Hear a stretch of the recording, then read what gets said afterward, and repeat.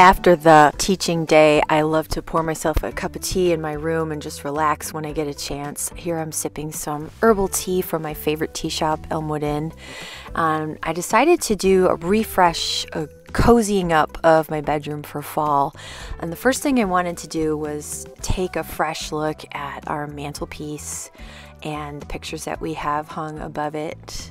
We are really lucky to have a fireplace in our bedroom and a mantle that I really love, and we kind of keep it as just our place. Like, we actually don't even have pictures of the kids in here.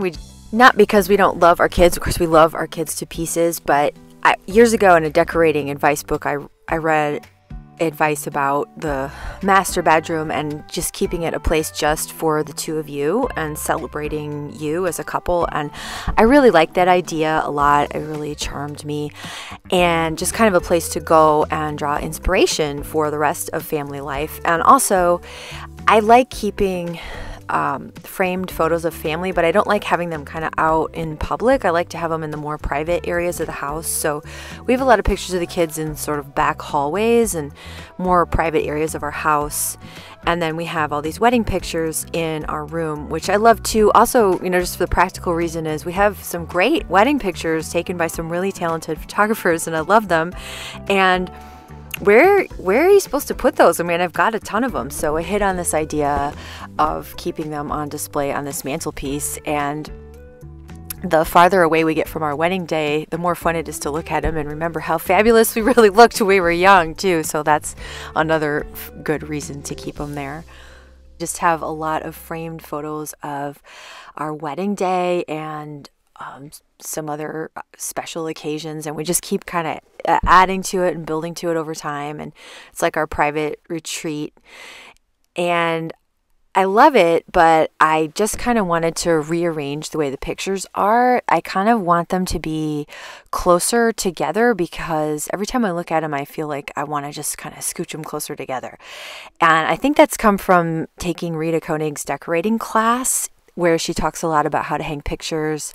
And she has this really great approach to it where it's not terribly scientific, but everything should just kind of be 2 or 3 inches apart and maybe 6 or 8 inches up above the mantelpiece, and all sort of looking very friendly and jumbly. So I was trying to go more for that with these pictures. All interested in Rita's course, it's really amazing, and I have a coupon code for 15% off for my viewers. I will link that in the description below.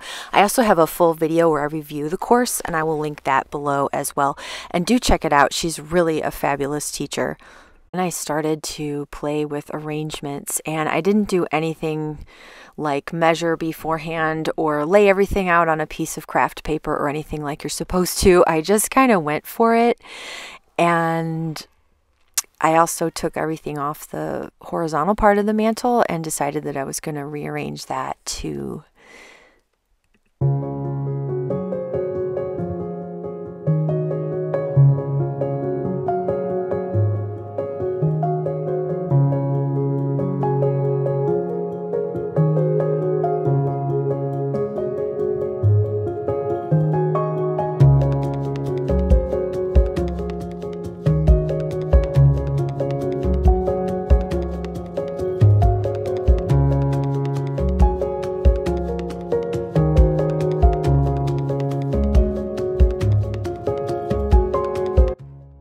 This is what I came up with after my first attempt.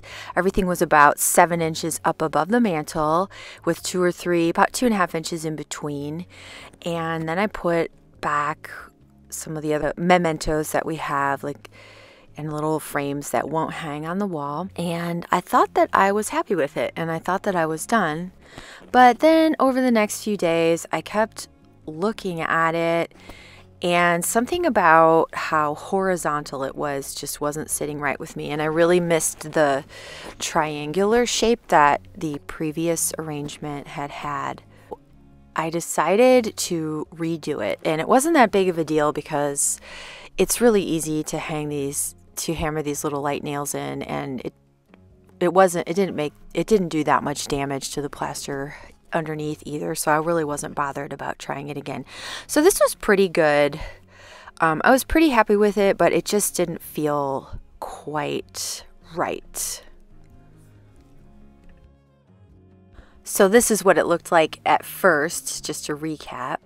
And then I changed it to this, where I like how they're closer together, but it was just a little bit too horizontal and squat for my taste. So then I got out my ladder and I decided to try to make more of a pyramid shape, but keep the pictures closer together.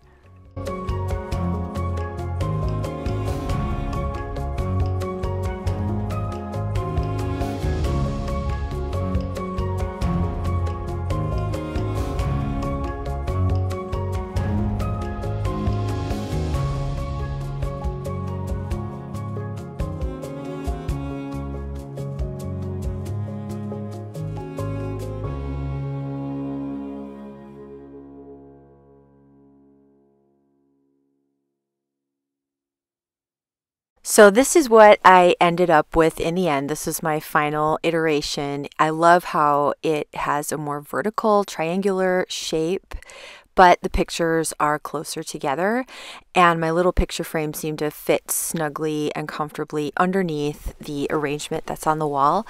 And I even added a couple of pictures that I had tucked away that I hadn't been able to hang up yet. This is what it looked like in the first place. This is my second iteration. Here's the second iteration with things on the mantle, and it just felt a little crowded and a little low, and like the pictures on the mantle didn't really fit underneath what was hanging on the mantle. So when I redid it, I hung everything a little bit higher to make sure that things fit better, and so they ended up a little higher on the wall and a little bit more of a triangular vertical shape, which I'm really happy with. And then everything on the mantelpiece seems to fit more comfortably as well, and even our jack-o'-lanterns fit for Halloween. So I'm happy with this arrangement, and I am looking forward to adding more snapshots as our life together continues. Let me know what you think in the comments below. Would you think of just keeping your bedroom private with just pictures of you and your spouse? Or do you like to prefer to have more family photos, or do you have family photos in the public areas of your house, or maybe do you just keep them in albums? I would love to know what you think also of the mantelpiece arrangement that I came up with, and what you think of Rita Konig's jumbly, friendly picture hanging approach. So let me know in the comments, and I will see you in the next video. This is Kathleen from oldworldfarmhouse.com. Thank you so much for watching. Bye for now.